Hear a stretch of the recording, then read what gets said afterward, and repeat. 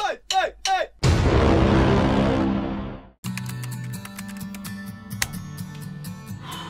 You know, with life-saving medical advancements, instant and effective new lines of communication, and the internet's wonderland of free, globally accessible data, life's harder than ever. Sometimes you just need that one little trick to make things a bit more manageable. Well, to help you out, here is my list of top life hacks.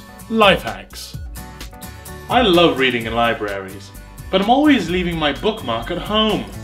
Well, most people don't know this, but at the bottom or top of every page in most books is a unique ID number. Simply memorize this number and search for it the next time you pick the book up.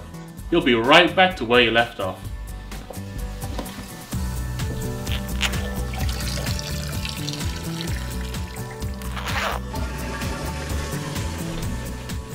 "594 works every time.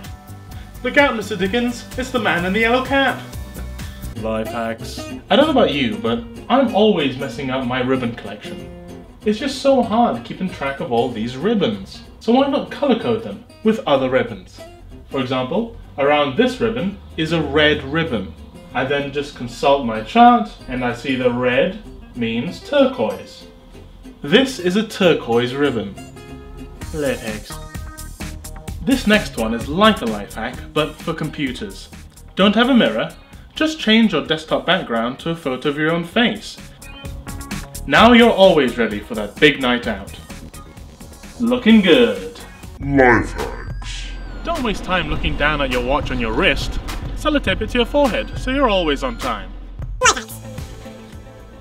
We all love a bit of watermelon, but don't throw away that husk. Did you know it makes a great bowl for watermelon flesh?